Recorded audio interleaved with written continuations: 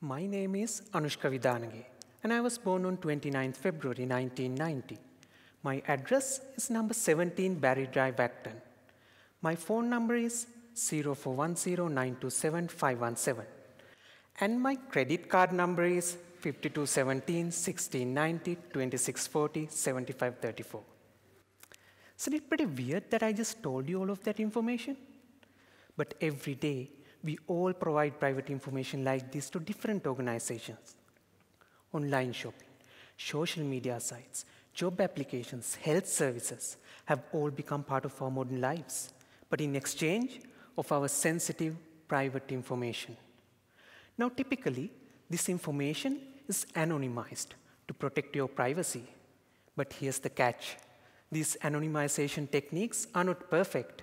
They can be breached, exposing your identity, causing damage to your personal lives. And that's what happened in 2016, when the Australian Department of Health published supposedly anonymized medical billing records of 2.9 million Australians. Within a few weeks, a research team was able to re-identify individual patients, including a former prime minister, just by analyzing the patterns in that data. Imagine if that data ended up in the hands of the wrong people. This is unacceptable because privacy is a fundamental human right. Here's where I come in. I am an ethical hacker. In my research, I investigate potential privacy attacks on your anonymized data. I think like an attacker to find weaknesses in anonymization techniques. This is the kind of data that I work with, zeros and ones.